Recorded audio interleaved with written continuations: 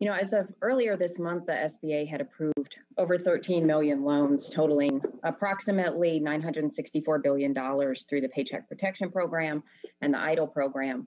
And these programs have been absolutely essential lifelines to small businesses across the country. And we know there's more to be done to support our small businesses to the end of this pandemic. But part of that support definitely has to include the exact thing we've been talking about so much today, ensuring the integrity of the programs, of preventing further fraud and abuse from, frankly, wasting taxpayer dollars. And I know the Office of Inspector General and the GAO reports have highlighted persistent fraud in both the PPP and EIDL programs. And, in the Kansas 3rd, which I represent, a local newspaper was able to share some information about 35 cases of relatively easy to identify fraud in just one of the counties in our district. And that was mostly fake farming enterprises in a largely suburban and residential area. And, in addition to wasting taxpayer dollars, these cases are, of course, defrauding innocent people through identity theft. And it's obviously urgent and critical that SBA is able to root out this type of fraud really quickly. And I know I've urged, and I know others have too, for the SBA to adopt the OIG recommendations that we've already seen, so that the victims of identity theft are not held at fault. And Mr. Ware, I would love to ask you my first question. In your testimony, you mentioned the ongoing review of SBA's response to allegations of identity theft. And I know the chairwoman kind of touched on this a little bit ago, but can you give us an assessment? I know you indicated that there's some new front-end controls, but can you give us a sense of how the SBA is handling these types of cases? In terms of identity theft? Yeah, identity theft, and particularly as it relates to PPP and EIDL, I think there's, or the EIDL is the one that seems to have the most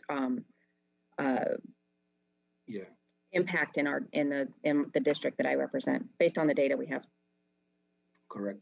Well, we have a ongoing review right now. Matter of fact, that report, I think the response from SBA to this report is due today, if I'm not mistaken. I think it was the 20th, and will be issued shortly thereafter, if provided they don't ask for an extension, being that the administrator is new.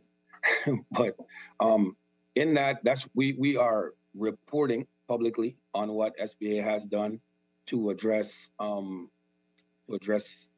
what's happening with identity theft. Because we've heard countless stories and complaints involving identity theft. And it just so we're clear, SBA OIG doesn't have principal jurisdiction on investigations involving identity theft. That belongs to the Federal Trade Commission. But we have a direct link on our hotline page in hopes of helping victims. We share those complaints with SBA so they could take appropriate actions. And we view this as a significant matter for SBA to address, one that's tied to internal controls within their programs. So it's something that we're taking very seriously, and many of our active investigations have to do with this identity theft issue.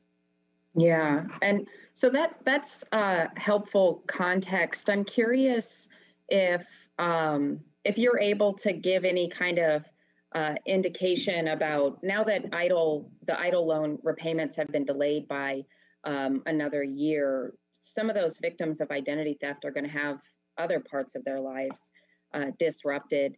Do you know if SBA, or have you made recommendations about how SBA might be able to